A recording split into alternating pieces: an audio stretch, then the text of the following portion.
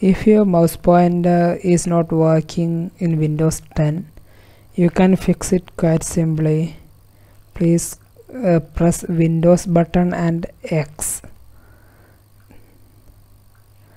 Then please use your up and down arrow keys for navigation. Here I am using down arrow key. Then please select device manager. Please press the enter key on the keyboard. Enter key.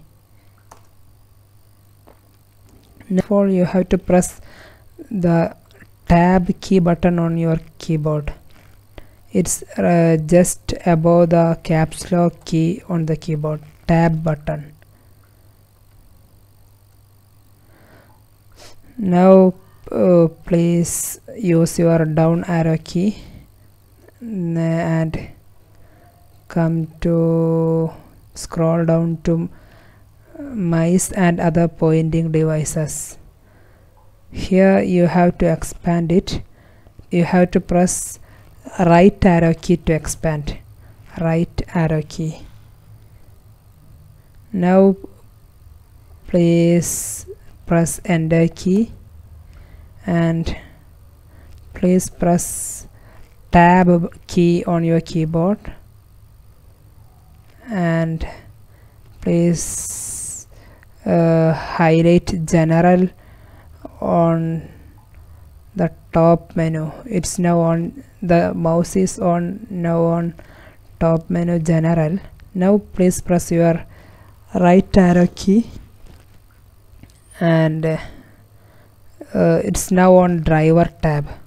Now you have to scroll down to uninstall.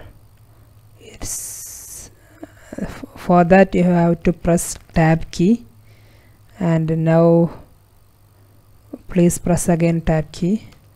Yeah, you have to press it thrice. Now it's on uninstall. Please press enter key for uninstall.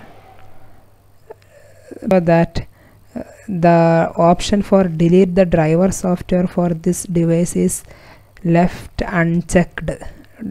Please don't check it. And now please press OK. For that please press the enter key.